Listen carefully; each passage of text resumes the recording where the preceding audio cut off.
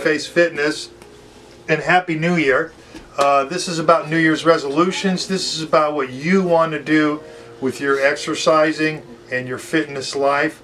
A lot of people make New Year's resolutions, and that's great. All I want to say is I believe that you should make plans for problems ahead.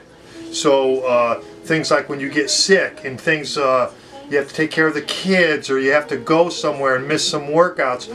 Plan ahead for these things. These things are challenges, and I think it's 67% people that start with the New Year's resolution to exercise and change their lifestyle fall off if they become sick or if they miss a few days. Just pick yourself back up off the ground and continue. I know Matt here has been sick for the last, I guess, week, and he's just started working again. And Matt, how did that go? Yeah, well, I was sick for about like 4 or 5 days, caught the cold that was going around, and one thing, it did bum me out that I couldn't work out, but Billy was reassuring me like, hey, look, you're not going to lose that muscle you put on. It's actually good that if you do take a couple days off, especially if you've been working out consistently like I had for a month and a half, so it was able to shock my body, and really I didn't lose my strength or anything. I came back and worked out the same like I did when I was sick, before I got sick, I mean, and it was really good. So that's it. And see, when we start working out, there's going to be a lot of different things that happen, and like I say, have some vision too, so you can plan ahead. If you're dieting, you want to lose weight, get rid of the crap that's in the refrigerator, get rid of the chips, get rid of all that stuff. And what I would do is, when you make goals, make them attainable. Don't have these goals that are just way out. I'm going to lose 100 pounds in 2 months. What I tell my clients is the #1 goal should be is change your lifestyle, work out when you're supposed to work out, eat good for the rest of your life. All those other goals that you have will all fall into place if you just have the main goal of, I'm going to exercise when I say I'm going to, and I'm going to change my lifestyle. And let me tell you something, all those little goals that you want will come into place. What I want to do with myself this year is continue on my journey, my physical fitness journey that I've been on for almost 40 years. And Matt, what was your goals this year? My main goals this year is to really still stay eating clean like I have been, really learning more about my body and what I'm able to do. I do want to gain about 30 to 35 pounds by the end of the year to put me at 175 plus. I am 5'10", so I think that would be a good size for my body type.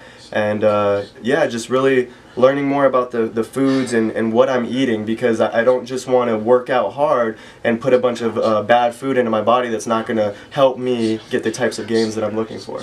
And Donna did a bench press the other day, a wheel on each side, so that's 90 pounds plus the bars 45, so that's a 135 pound bench press she did, 5 reps. 5 reps. So Donna, I know you're really not concerned about the weights more than putting on some muscle mass. So is that what you want to do this coming year, is put a little more muscle mass on, get rid of the body fat? Yes, I'm going to lose more body fat, and plus train, weight training, bodybuilding. And I also wanted to point out that throughout my life I've been cognizant of knowing that it's important to exercise no matter what it is. So if you're into yoga or anything else, yes, that's good. Absolutely. Especially because it helps you to stretch your muscles. And then try some weight building, or that's really fun. Also, my experience is to know your limitations and yet push yourself. Also, that walking and breathing is something that take advantage of learning, because you can fall, especially when you get older and you don't realize how fast you've turned, and you see something and I'm going to go reach for that. Be careful. Do things a little more slower as you get older and learn your body. And I want to wrap it up with saying this, and that's that if you have any questions, you can Facebook me the questions, you can call me, you can email me, you can do all of that. Get on our page, learn things. If you have questions, just ask us, and I'll have the answer for you. And remember, it's a challenge. I mean, it really is. Things come up in life, and it's hard to juggle a bunch of things. You got kids, you got this, you got that, but you want to live longer. You want to have a quality life and a life of quantity, a lot of years. So let's just start it, and you know what? You could do it. It's not like winning the lottery. You have your body. Make it into what you want to do.